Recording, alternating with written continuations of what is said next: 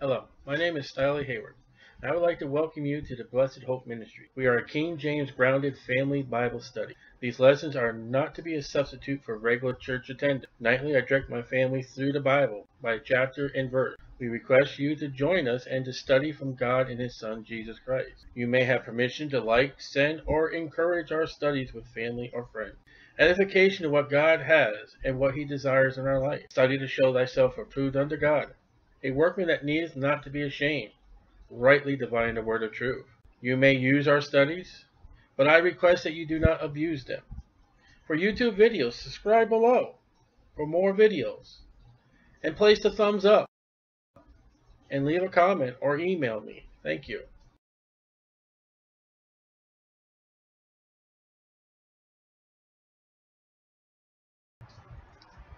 Leviticus 7. Likewise, this is the law of the trespass offering. It is most holy. In the place where they killed the burnt offering, the brazen altar, shall they kill the trespass offering, and the blood thereof shall be sprinkled round about the altar, all the way around the altar. And he shall offer it all the fat thereof, the rump, and the fat that covereth the inwards, the two kidneys, and the fat that's on them, which is by the flanks, and the caul that's above the liver, with the kidneys, it shall he take away. And the priest shall burn them upon the altar for an offering made by fire, hell, unto the Lord. No one else but the Lord. You can't offer sacrifices anything but to God. Mary can't do it. Angels can't do it. It's a trespass offering. Again, trespass is when you cross that line. Every male among the priests shall eat thereof. Boy, God's so prejudiced. What would the modern Bible say? It shall be eaten in the holy place. It is most holy. As the sin offering is, so is the trespass offering. So they're one and the same. There is one law for them. The priest that maketh atonement therewith shall have it. The offering becomes the priest's. It's his. He can dine on it. And the priest that offers any man's burnt offering, even the priest shall have to himself the skin of the burnt offering which he has offered. Now that skin. Let's see what we go. Let's go to Genesis 3:21.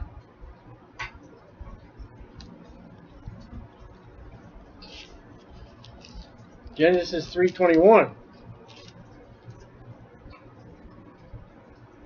Adam and Eve sinned. They trespassed against God.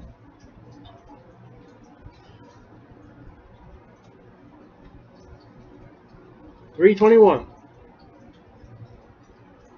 I'm in. Wait a minute. Hold on. I'm in 2. 3:21. Unto Adam also and to his wife did the Lord God make coats of skin and clothe them. That's the first death in the Bible. It's chapter 4 that Abel's killed by Cain. The first animal that is killed, which we believe would be the lamb, or the Lamb of God, would take away the sin of the world. And it's mentioned coats of skin for 2 sinners that had trespassed against God, because God said, thou shalt not eat of that fruit. And there's the skins to cover them.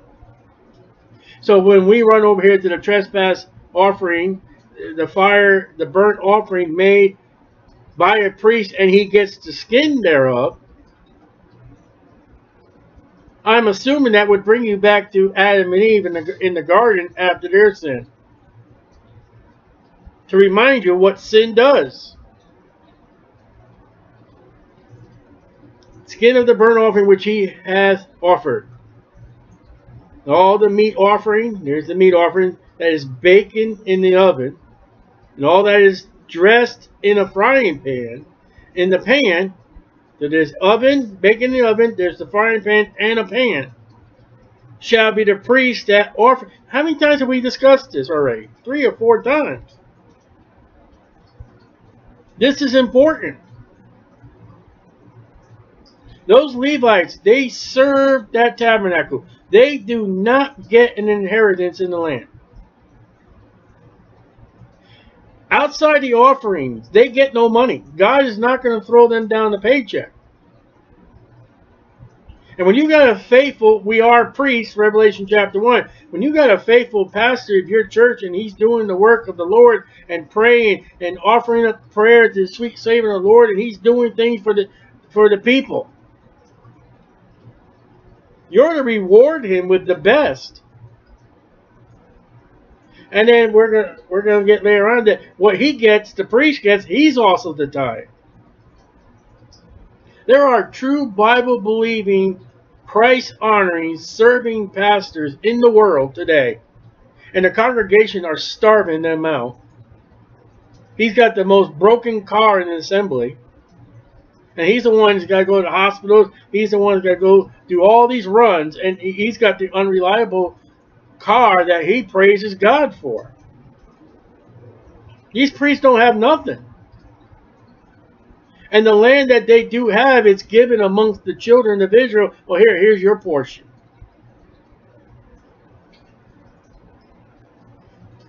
So this meat offering. Remember, he takes a handful, he puts it in the fire, and the rest is his. Every meat offering mingled with oil and dry shall all the sons of Aaron have, one as much as another. So they all get paid by the offerings. And there's a lot of trespassing. There's a lot of sin offering being made. And this is the law of the sacrifice of peace offerings, which he shall offer unto the Lord. Now we get to the peace offerings. Thanksgiving we're going to see. Oh, what a great month to talk about Thanksgiving. If he offer it for a thanksgiving, then he shall offer with the sacrifice of thanksgiving. It's a sacrifice. What's a sacrifice of thanksgiving? You've got to give something up.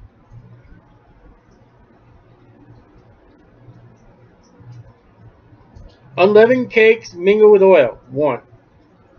And unleavened wafers anointed with oil, 2. And cakes mingled with oil of fine flour, fried. Those are your fried dough in the Bible.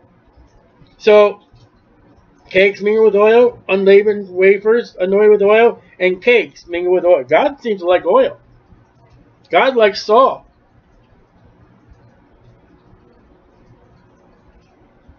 Besides the cakes, he shall offer for his offering leavened bread with the sacrifice of thanksgiving of his peace offering. Unleavened cakes mingled with oil, unleavened wafers anointed with oil, cakes mingled with oil. And Lord God, you got to be wrong because you just said leavened bread.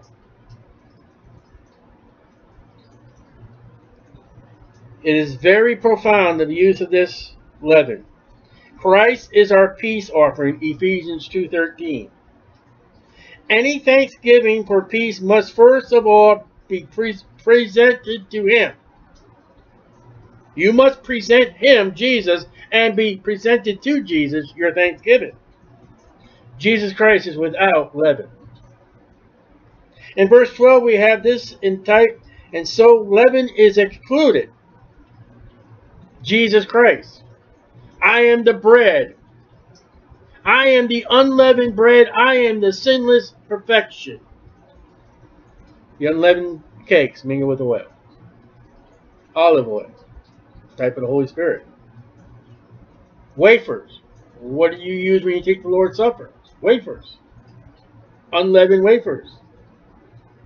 So, in verse 13, it is the offerer, me, who gives thanks for his participation in the peace.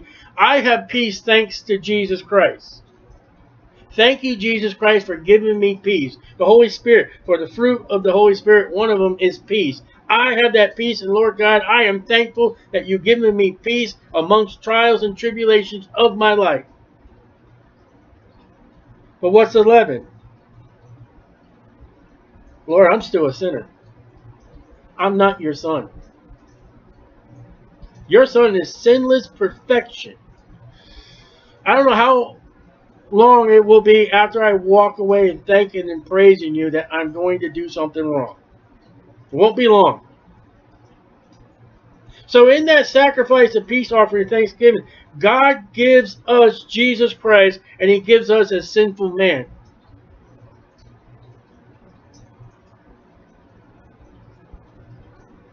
Now, Amos 4:5. Let's go there. With that, we can look at the scriptures and interpret the scriptures with scriptures. Amos 4:5.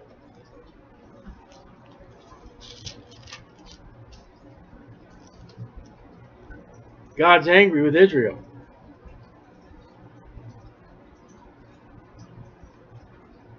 We'll start verse 1. Amos 4:1. Hear this word, ye kind of Bashan, that are in the mountains of Samaria, which oppress the poor. That was against the law, which crush the needy, against the law, which say to their masters, bring and let us drink. The Lord God has sworn by his holiness, that lo, the day shall come unto you, that he will take you away with hooks, and your posterity with fish hooks. I think God's angry with them. And ye shall go out at the breaches, every cow at which is before her, and ye shall cast them into the palace, saith the Lord. I think God's mad. Come to Bethel and transgress. You better not. God's being sarcastic. You want a verse for God to say, go ahead and sin? There it is. At Gilgal, multiply thy transgressions. Go ahead and sin. And bring your sacrifices every morning and your tithes after 3 years. You have angered God. You are not in good standing with God. And offer sacrifice of thanksgiving with leaven. Now, if you read that without Leviticus, you say, well, looks like, all right, go ahead and just sin. No. God is telling you, you come to me with that Thanksgiving offering that you were reading about right now. And you come as a sinner you are, and proclaim and publish the free offering. For this liketh you, O ye children of Israel, saith the Lord. You're sinning. Come to me as a sinner you are. And now bring Jesus Christ, the bread of life. When Jesus spoke about John chapter 6, I am the bread of life, they ought to ran over here. So you see where they get in the Catholic Church wafers. They get out verse 12, unleavened wafers. We also take this part in our Lord's Supper.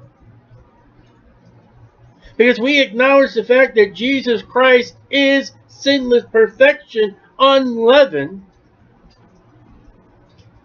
And we come to him at the table, however the service is done.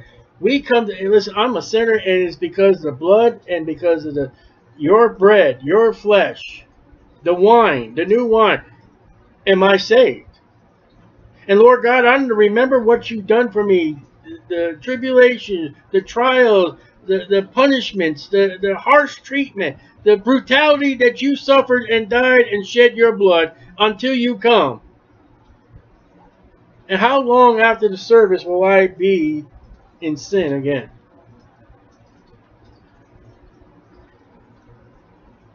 So there's unleavened bread. That's me.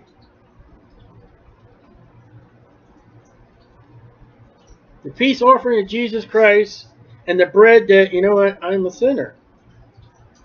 Because God's always saying, no leaven, no leaven, no leaven, no leaven, no leaven, and boom, there's leaven.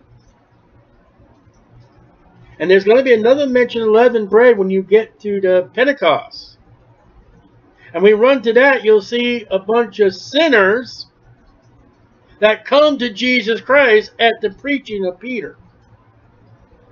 That'd be interesting. And of it he shall offer one out of the whole oblation for a heave offering, that's lifting it up, heave, unto the Lord. And it shall be the priests that sprinkle the blood of the peace. So it's their food. It's their belonging. They get to keep it. And the flesh of the sacrifice of his peace offerings for thanksgiving. So you to bring your peace offering, you better bring with thanksgiving. Shall be eaten the same day that it is offered. He shall not leave any of it until morning. Now, I don't know, when George Washington proclaimed the Thanksgiving, I don't know if he ran to the Bible, but why is it on Thanksgiving that one day we set apart to give God thanks and we spread out a table before him to eat?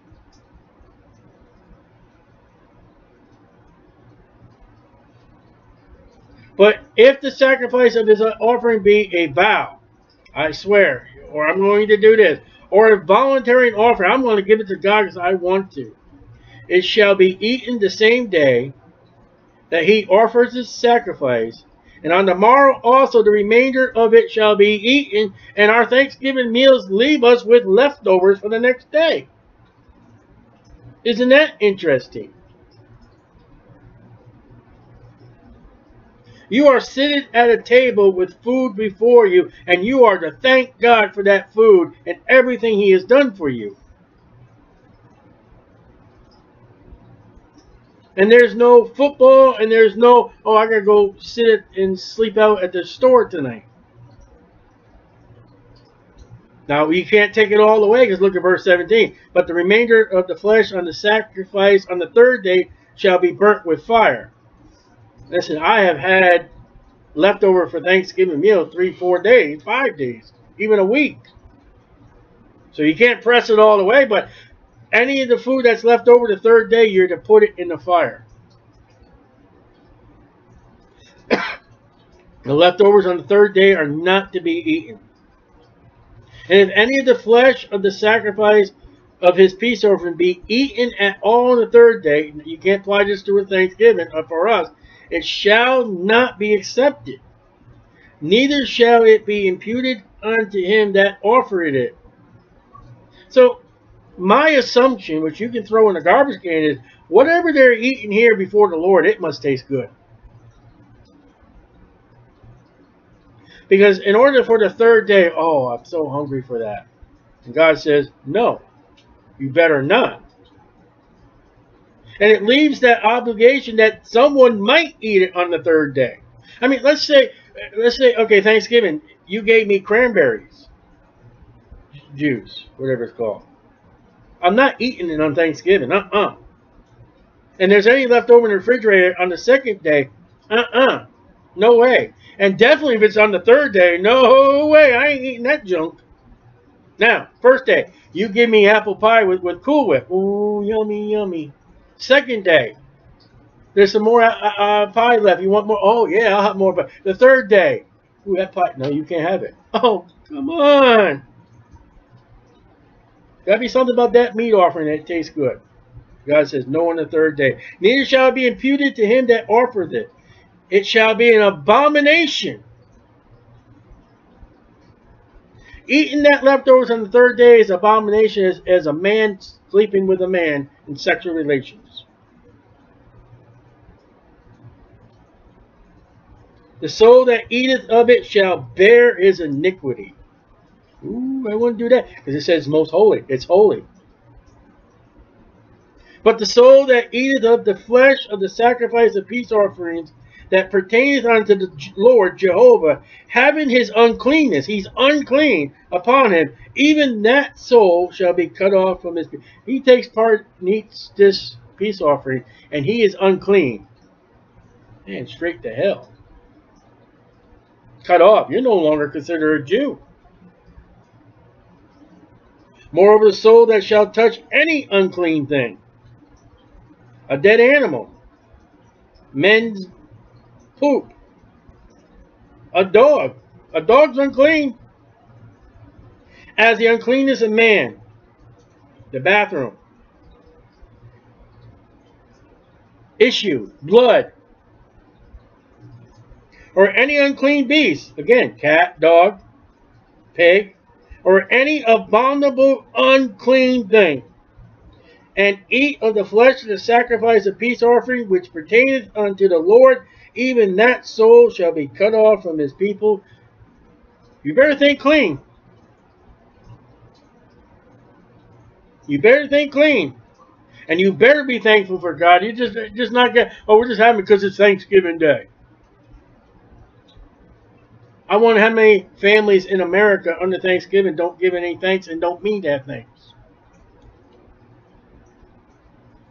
And the Lord spake unto Moses, saying, speak unto the children of Israel, saying, children of Israel, ye shall eat no manner of fat.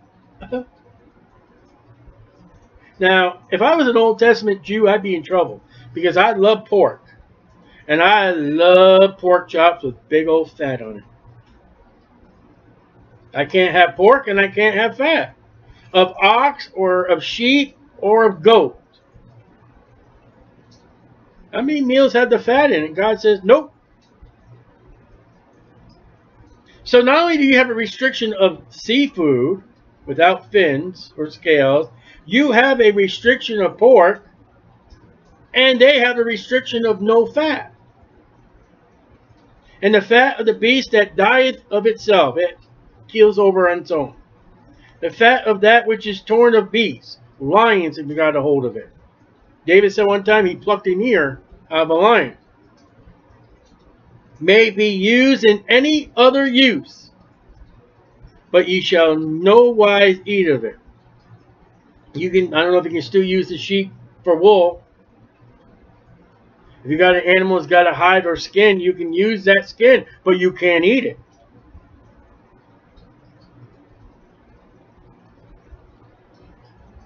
For whosoever eateth the fat of beasts, of which men offer an offering made by fire unto the Lord, you go up to that brazen altar and you grab a piece of fat. You know, what's the expression, chew the fat? You know what bacon is? It's meat and fat. It's also a pig. Aren't you glad you're under grace? Made by fire of the Lord, even that soul that eateth it shall be cut off from his people. You're no longer a Jew. You're no under law. You're no longer one of God's people. You're shut out for fat. We preach about, everyone, adultery and murder, and look at this. Moreover, ye shall eat no manner of blood. That's before the law, that's during the law, and that's in the book of Acts during the church age. No blood eating. Whether it be of a fowl or a beast in any of your dwellings. Now, it's already taken granted from Genesis, you're not to eat the blood of man. You're not to eat the blood of animals. So steak tartare and those other stuff like that, it's forbidden. It's forbidden in the church age in the book of Acts. And they say strangled and keep from blood. Whosoever soul it be that eateth any manner of blood, even that soul shall be cut off from his people. You say, well, what do you do with the meat you have today? Bow your head and say, Lord God, I don't know what's in this meat, but I pray you bless it. And to your honor and glory, Paul says, that we can thank God for it. Now, if you were under the law and you weren't sure that there was blood in that meat, didn't we read? He's guilty, even though ignorance. And the Lord spake unto Moses, saying, speak unto the children of Israel, saying, he that offers the sacrifice of his peace offerings unto the Lord shall bring his oblation unto the Lord of the sacrifice of his peace offerings. Okay, what's this one? Let's see if I can type of this one. Oh, honey, you take the kids and all that to church. I'm staying home or I'm going fishing. Well, here's some money to put in the plate. Absolutely not. You bring the service to the Lord. You bring the money. You bring your wife to church. You bring your children to church. You bring your peace offerings. No one else. His own hands shall bring the offering of the Lord made by fire. How many churches out there where the woman brings? It's supposed to be the man. It's supposed to be you. the fat of the breast. It shall he bring, that the breast may be waved. That's waving back and forth for a wave offering. That's the best meat. The breast. You go to a chicken place, they'll charge you more if you want the breast. And the priest shall burn the fat upon the altar, but the breast shall be Aaron's in his. Look at that. He gets the breast. He gets the best. He gets the good meat. Sometimes the priest coming home, honey, how did you do today? Oh, we had a whole bunch of sinners today. We're going to eat for a while. They open up a deli. And they could. We're going to read somewhere where it says they can sell that if they want to. We'll come across that in the law. Had a good day, many sinners. That's why God established these men. That's why God said, you're going to be paid by the people. I know they're sinners. And you haven't even got to the promised land yet. We're in the wilderness right now. We're at Mount Sinai as God is writing this before Moses on Mount Sinai. He's already had enough of it. We have not had yet. Listen to me. We have not yet had the golden calf by Aaron. Moses is on Mount Sinai with God for 40 days and 40 nights, and this is what we get out of that.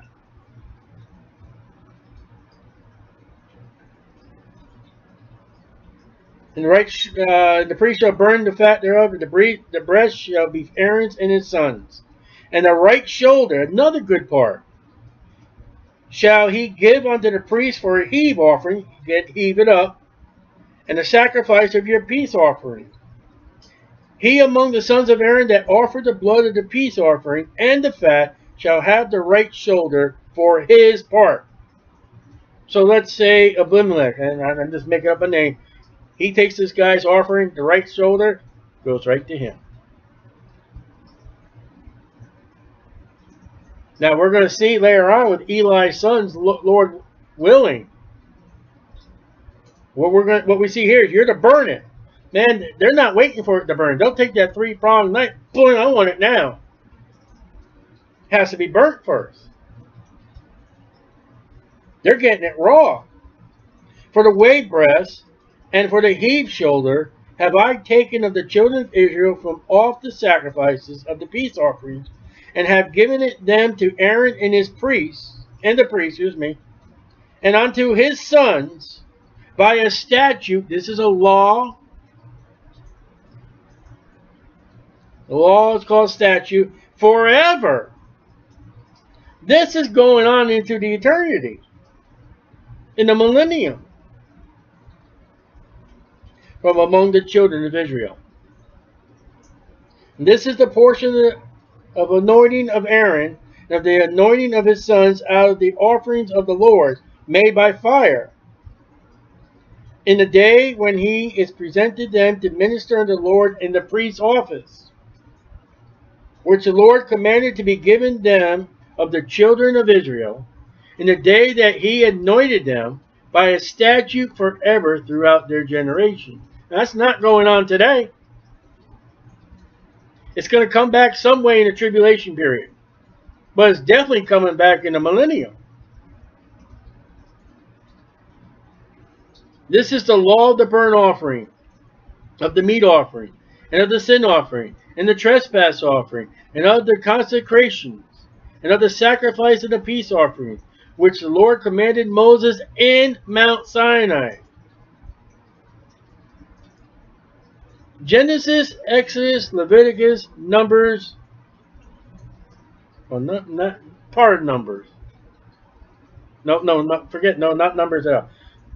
Genesis, Exodus, Leviticus are written on the mountain when Moses is there 40 days and 40 nights. In the day that he commanded the children of Israel to offer their oblations unto the Lord in the wilderness of Sinai. And that tells you exactly where we are now. God has a way. God has a function. And all this way and function takes you to Jesus Christ. Now, what do you think what happens if you mess with a couple verses here and there? Add or subtract. You think you're going to point to Jesus? Absolutely not. You'll take it away.